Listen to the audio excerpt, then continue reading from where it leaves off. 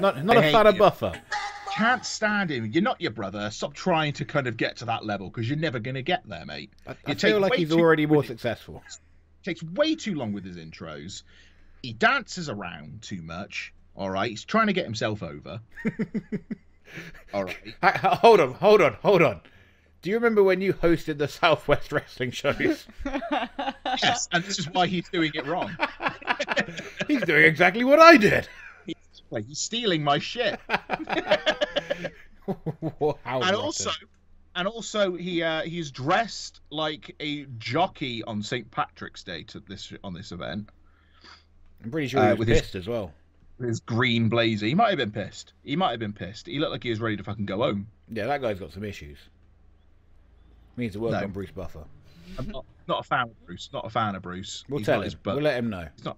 Tweet him. Someone tweet him. Let him know. Flynn is not a fan.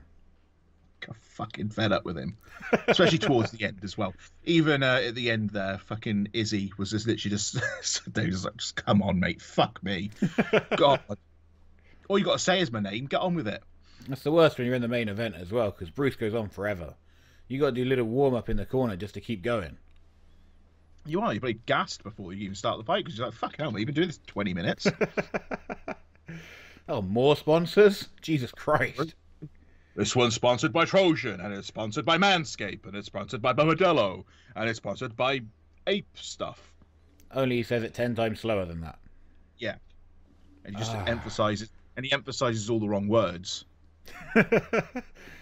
Manscaped! And stuff like that.